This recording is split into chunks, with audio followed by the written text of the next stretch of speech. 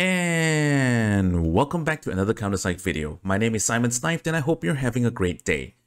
Alright, so Zilong Games did us dirty again this season with that crappy debuff on Nervier, but I think we might just get a breather next season.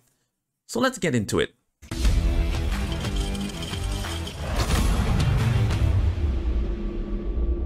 Just a really quick heads up that we'll be facing Nervier and Moderator Type B again coming season, so as usual, let me just share how we can prepare for it. If you were not able to kill them so far, we can have a better shot, or if you want to try to compete for the top 100, this is information to help you prepare too. So Nervier next season is going to apply evasion reduction up to 90% on Nightmare mode to all ground units, and the Alpha Trix faction will be getting buffed for this fight.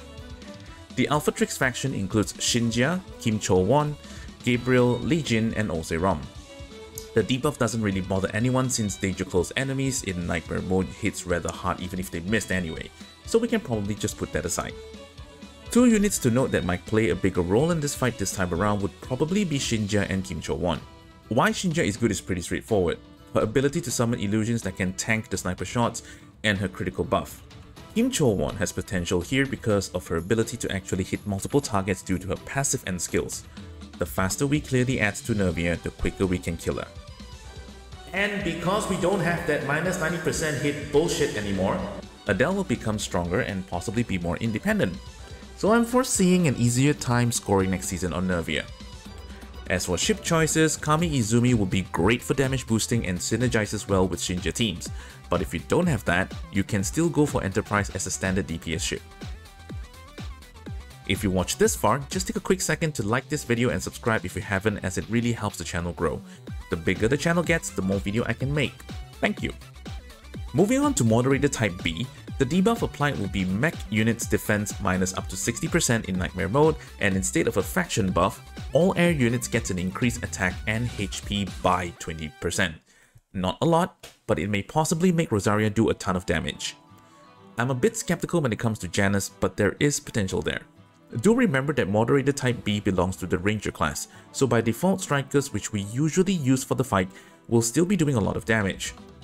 We'll have to experiment if units like Jane Doe, Chifuyu, or Awaken Yumina will still be a better DPS choice compared to Rosaria. Your best ship choice will still be New Detroit, but if you don't have that, a budget option will be Zangief. They both have minus 50% defense on enemies on their ship's second skill, which works wonders when trying to burst DPS certain phases. As a general summary, next season would be a little bit less tedious than the ridiculous Nervier fight this week. Another quick tip before ending this video: as far as gears are concerned, 72% CDR T6 Mist set does not spell best DPS gear for every situation. Just keep that in mind and be creative with your gear sets.